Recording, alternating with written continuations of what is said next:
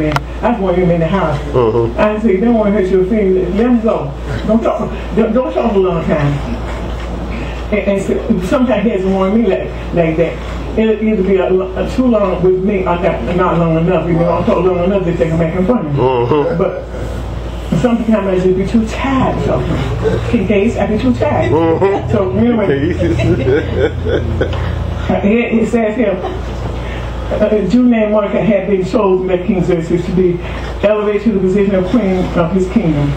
She was taken into the king's harem as a young maid, and I feel sure that this was not the plan she had for her life. She planned to save her, be the one sacrifice to save her people. She said, if I perish, I perish. If I die, I die. So sometimes I take that attitude. Don't go on to see the king. There's a song that, if I perish, let me perish. Lord, I'm going on to see the king. I'm going to do what I need to do. You know, sometimes you have to stand up to bullies and to people. Say, well, you know, they can probably take you out, take you up, but you're going to stand up to them anyway. And when you do that, you got somebody bigger than that bully behind you. Case in point, we was talking about, I'm on through now. The wrestling, the fights, and Lesnar. Brock Lesnar. And then the other man so much smaller. And Lesnar had just got through bragging. My son said, I'm bigger than him. Physically, he must be strong and all this. And he's so sure that he's going to beat that man. Man took him out in the first round. Sure did. And I said, it's good for Lesnar. So I know that his attitude, how he be acting, always bragging. Thank you so much. And so, Sean was full of he's full of audio. He already did. So I like looking at the fights. I'm from the underdog. Always have that person who always up bragging this and that. I be wanting the other person to tear him up. So in this case, he got told the first round. And I told Bishop, I said, in Christendom, I said that's like a hint, an indication to us. The one who everybody put up on top. Don't worry about that. The one who underneath it, nobody think nothing about, that's who God gonna bring to the top. You said the first gonna be last and last gonna be first. So I thank God. Let's look around us. God gives an indicator of what's going on, just about the things that go on around us every day. So I thank God for that. She went to the king, told him back what Haman was trying to do. Haman began to plead for his life, begging him. The king had walked back in. He thought somebody said he thought he was trying to rape him. Anyway, the king found out that was a bad, terrible day for Haman. So when somebody's against you and putting on, pretending like they for you, you don't have to worry about it. Sometimes people will come tell you, they always let me in your face, they don't like you. So don't go get at them. Some say you don't like them. What's going to accomplish? Don't say nothing to them. Just keep loving them. God ain't make nobody take advantage of them. So Esther was on God's side. The question is asked today, whose side is on? You know, it needs to be on God's side in this building. But when we walk outside of this building into the world, we're around all kinds of people. Lastly, what's the name? His name Tyler Perry. Making movies.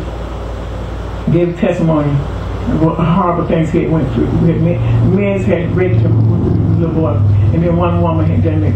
His daddy, the own daddy, blood daddy, beat him all the time, just unmercifully, just beat him. For no reason, beat him.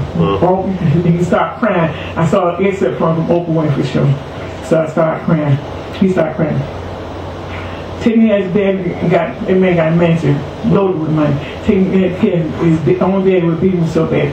And it reported about him that his dad said, maybe I should beat him a little bit more. If I beat him one more time, you'll be Barack Obama. I'll be thanking that boy for taking him in and apologizing to him for how bad he treated him. And so sometimes I would think about that. It makes you want to just tell them off. You know, people that take advantage of Christians, they know you're Christian. But I say, Lord, is it all right? Sometimes, if I was him, I said, let me tell you something. In the term that means the same as Negro. Yeah, you know, I have to take you in. You don't respect me now. I mean, being bigger than the boy that you mean, he's still bigger. I don't prove of that. And so you know, a lot of times you want to take mastery on him. And it's times I did that. And I was glad I did. It felt good that time. You don't always follow your feeling. You can feel good about something. You can feel good. But that does not mean that God wants you to do it. I say, God, help me. Because a lot of times I get angry about something, I let that person know. That in his behalf. Your son did have to take you in. Write him a little nice letter. You ought to be thanking God for that boy taking you in. And say, even now, you told me to say, put his chair outside the door. Reliving that.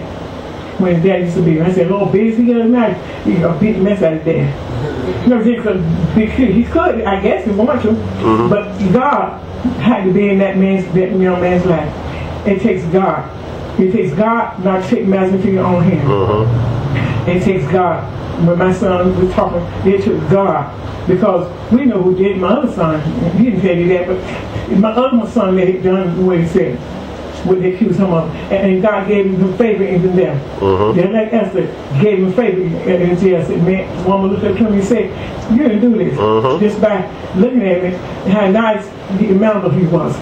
You know, I'm from Malvo too. He's just different. He don't do the things. So they describe something. The scripture of what they say the boy did, which wasn't real serious, but I said, that's Jonathan, not Joel. And both of them now, but I just know one from another. I knew that he didn't. And so my son said, Mom, you can't handle the truth. Like this man pop up and put people saying in the movie. I said, I can't handle it. I'm driving the car. I'm talking to me now. I'm on a cell phone. That's against the law. I said, I can't handle it. All the things he went through, tell me I can't handle it. But I'm not going to be like it was your check. Ask them if they've been looking for me. Say, they want to find me on the street. But I thank you, praise God, how he delivers us all, just like he delivered Esther and her whole family. He will do it for us. And the king, you don't know that, got very angry with Haman. All this time, been putting on pretend on folks worshiping by him. You know, I thank God. He works things out in our behalf. We have to know, all of us in here, that we have the favor of God. But I have to say it all the time. I have the favor of God. My children have the favor of God. And my grandchildren have the favor of God. Everywhere I go, I have the favor of God. And I guess I gave this testimony. And one way I know I have the favor of God. Out of 2,300 and some odd, 2,380 something dollars and some cents, medical bill.